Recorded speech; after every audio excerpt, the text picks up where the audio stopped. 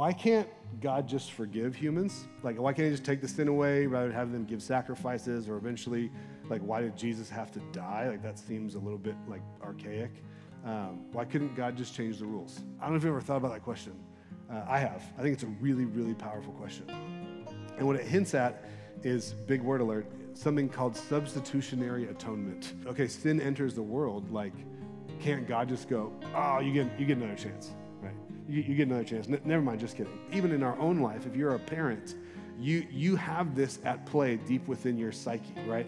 Parents who consistently change the rules, especially if they have multiple kids, parents who consistently change the rules lose trust with their kids. Never mind, we'll just keep pushing bedtime later, or keep not worrying about your grades, or just keep not cleaning up your room. Eventually, things can get really, really messy. We have to remember the purpose of sacrifice in at least the Jewish texts was to not do something for God. It's to remind us of God's faithfulness, remind us of God's covenant to us that, yes, you're going to bless us or not based on our obedience, but you're always going to be our God. And as distant as that might feel to our, again, postmodern, self-oriented perspectives on life, that was revolutionary.